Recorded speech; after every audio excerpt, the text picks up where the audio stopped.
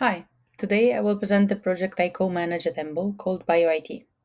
As the website says, BioIT is a community initiative that was established at the European Molecular Biology Laboratory, EMBL, to build, support, and promote computational biology activities at the Institute. The project operates in a context, EMBL, with specific dynamics, implying specific challenges that BioIT was built to address. EMBL has an open science policy that mandates researchers to work in an open way. This is in line with the need to design for sustainability, also because the work, especially the work of service entities, is distributed across sites, hence countries. Moreover, people can work at EMBL for a maximum of 9 years, so there are always newcomers as well as people leaving.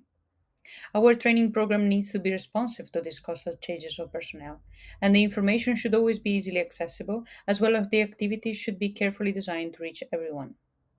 To address these challenges, the BioIT project was structured around four pillars, which I will present in the next slides. In doing so, I hope to provide an example of, and the motivation to, structure similar projects in other research institutes. Think of the BioIT project as a home for the community of computational biologists and, more in general, scientists at EMBO. The foundation of this house is training, providing researchers with the essential skills and knowledge to build their computational expertise. Training is designed to be across sites, so often in hybrid format with even multiple in person rooms.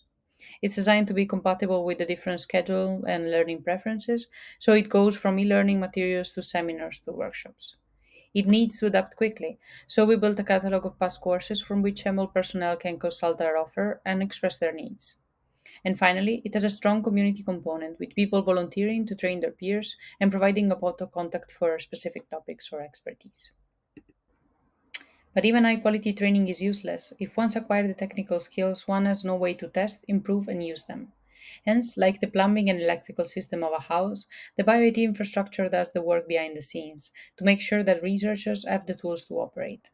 The BioIT project, together with other entities at EMBL, maintains multiple coding platforms and an EMBL instance of GitLab where researchers keep their software projects. But it's not only about supporting them to work, it's also about supporting them to communicate and collaborate. We also host and maintain tools like the Envol chat, survey tools, and notepads. The bonus advantage of working and collaborating on the same open source and internally maintained tools is that this is also a spontaneous way to disseminate best practices, even beyond Envol. Like a house's walls, windows, and doors, the information pillar entrusts us with the task to define and communicate the scope and mission of the project, internally and publicly. The BioIT website is our main information hub.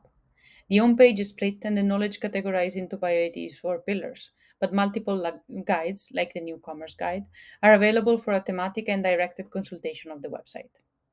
In addition, our website hosts information about other support entities at EMBL, the EMBL centers, and is the place where we and them announce and manage registration to our events. Being vast in domain, the information in the website poses the issue of easy obsolescence. We are aware of the issue and have several measures in place to address it. Finally, and ultimately one of the main fuel and purpose of BioIT, we all feel under the same roofs thanks to the community culture infused in the project.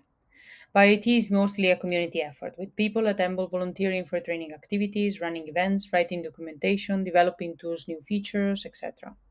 We have community activities like a blog, coding clubs, the BioIT task force, which is the community-wide meetings, and the grassroots table, a list of members available for consultation. Managing all these volunteer contributions implies designing a way for acknowledgement and benefit. This is reflected in our governance structure, which we define a duocracy. Whoever decides to do something takes decisions about it, provided that all of this happens in reciprocal respect. So, this is BioIT at EMBL. The take-home message of this presentation is that setting up a training project inside any research environment requires something more than training. Indeed, training should be supported by an infrastructure that allows to use the new skills acquired and that support exchange of expertise and information to ultimately promote a community culture where no one's roles and competencies are isolated. Thank you. I welcome question and discussion about this topic. Feel free to reach me, Lisanna Paladin, at any point during or after the conference.